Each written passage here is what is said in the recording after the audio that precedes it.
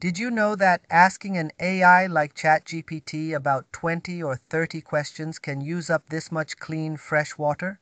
Sounds crazy, right? But it's true. Let me explain.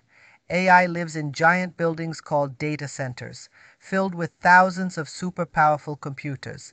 And just like your phone or laptop gets warm, imagine thousands of these computers running 24/7. They get incredibly hot. To stop them from overheating, these data centers need massive cooling systems. And what's one of the best ways to cool things down? Water. They use enormous amounts of fresh water.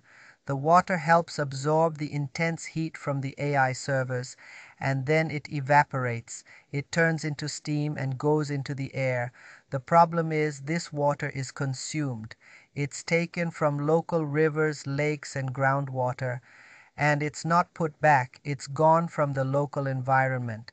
Right now, tech companies are using billions of gallons of water a year, and that number is growing fast because of AI.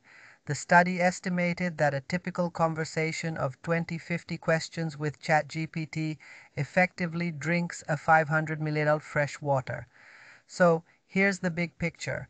The more we all use AI, the more questions we ask, the more images we generate, the more electricity these servers use, the hotter they get, and the more fresh water is needed to cool them down.